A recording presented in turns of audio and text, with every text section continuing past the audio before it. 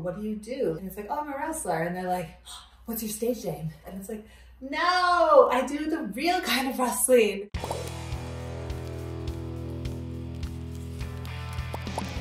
I did get recruited to try out for the WWE following the 2016 Olympic Games because they're like, please don't. I decided to, take a chance. What would you do if the WWE called you up and said, hey, come on down to Florida? It's as cool as it seems. And I got to meet Paul Bass, Stephanie Fan, a number of the up-and-coming athletes.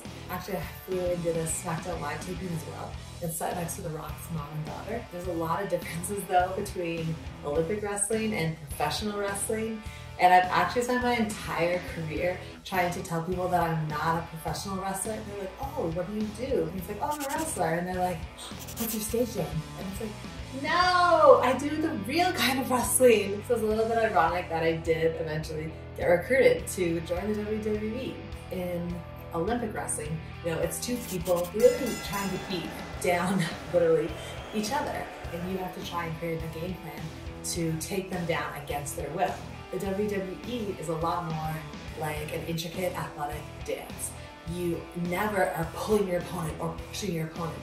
Everything is activated by the person that you're working with. And so if someone was to push me or pull me, I would actually be the one who's driving the motion. And I thought that was like really cool. You're not trying to injure your opponent, you're trying to work with them to either take them down or smack them down, but with consent.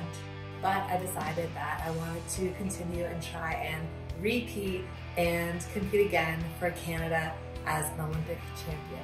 So that was my path.